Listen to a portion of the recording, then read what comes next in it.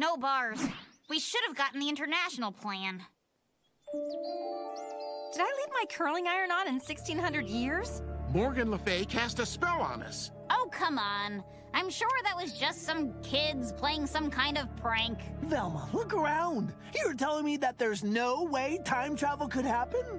Well, I mean, wormholes, black holes, Tipler cylinders, but these are cosmic-level events we're talking about. So not like fantasy, but science fiction, like Thundar. No, Thundar's more dumb fantasy than sci-fi. But you like Thundar.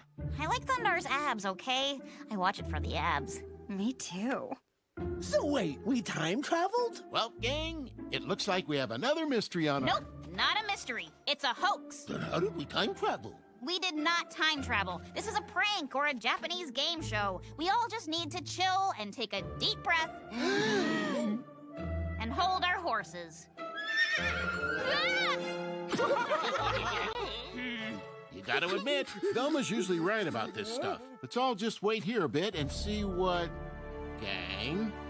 Gang, gang, gang, gang, gang. It's real!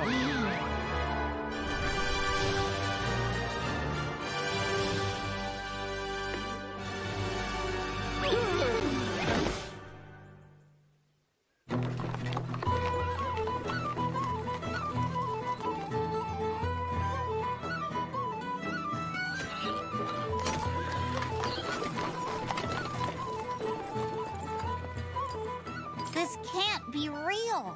It doesn't make sense. This shouldn't be possible. If I'd known I was gonna time travel, I'd have brought my good ascot. I keep telling y'all, reality is just a simulation.